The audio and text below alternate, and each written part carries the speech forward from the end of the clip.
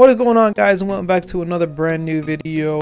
It's a GTA video on the new DLC, the Nightclubs, which just came out today. There's a lot of a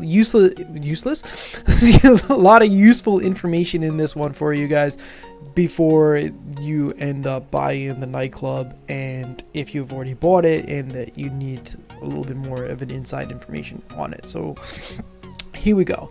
So right now you got the home screen that gives you the Nightclub popularity, total earnings. At the bottom you can see total stock, how much money that you got in the stock and where the stock is coming from, just like any other business that you have in GTA right now. So what happens is here is it tells you how many missions you've done, how many sell missions you've done, and then gives you your total earnings.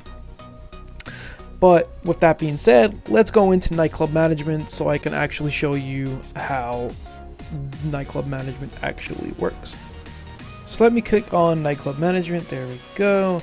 So you got promote club. Now promoting club increases the popularity at the top, just like resupplying like your bunker and any of your cocaine, meth, any business like that. So basically this is what this does, and that income keeps the popularity of the club up so that you make sure that you earn the daily income, the maximum daily income, which is 10,000 per day.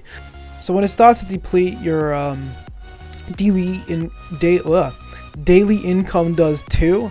So when it gets down to about half a bar, I think it comes down by about 1,000. So full bar 2,000, so on, so on, so on.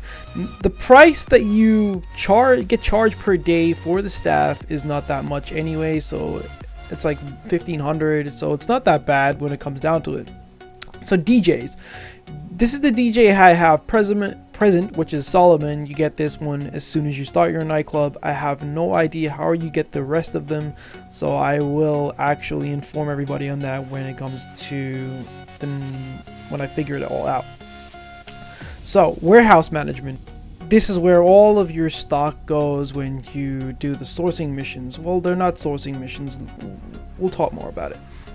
So basically what happens is you got 5 dudes at the top. You can have all 5 active at once, but you can only have them activated on one thing at a time. So basically you have one dude on one thing and then another dude on another thing, and this is how much it's going to cost me to buy my third person, which is 184,500.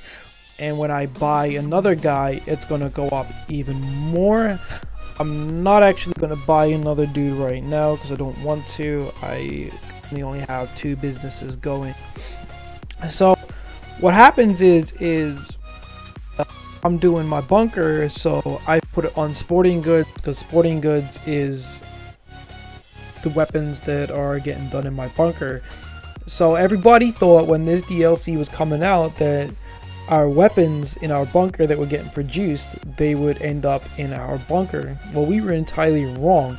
What's going to happen is this dude is going to actually go out and source us weapons from an unknown source. So it's like it's a passive thing, and it replenishes every so often, like it goes up every so often, even though that you're still getting the guns in your bunker, so you can actually sell those as well by themselves.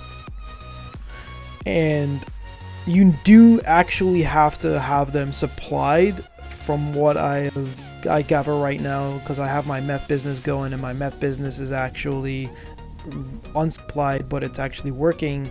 It's not actually getting me any income where I set up the meth and the guns at the same time.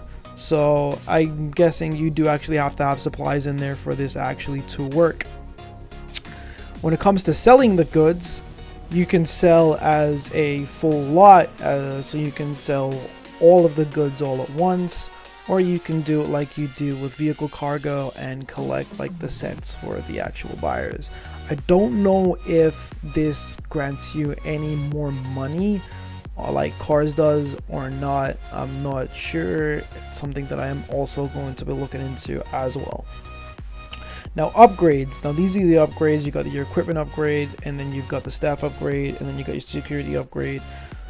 equipment upgrade is really expensive. I think it was like 1.5 mil or something like that. I can't even remember.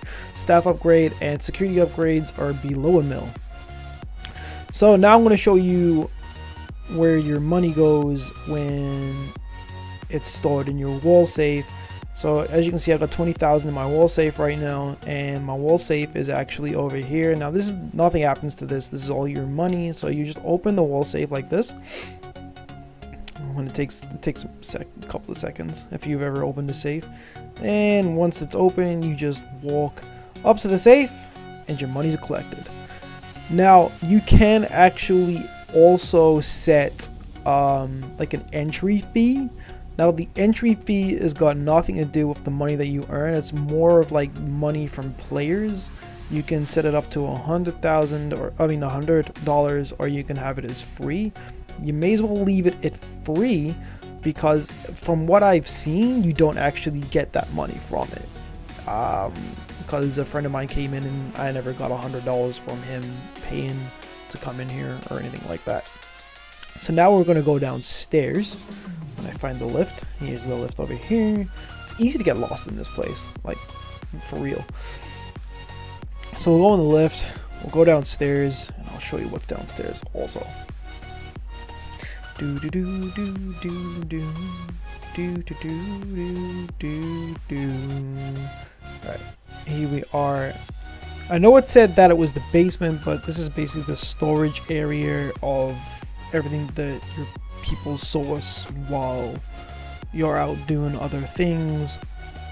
So it's got the exact same laptop here as the ones upstairs, and it's got these on every single floor down here. You know, I think there's like 5 floors or something, you know, that you can buy. So I bought every single last one of them, but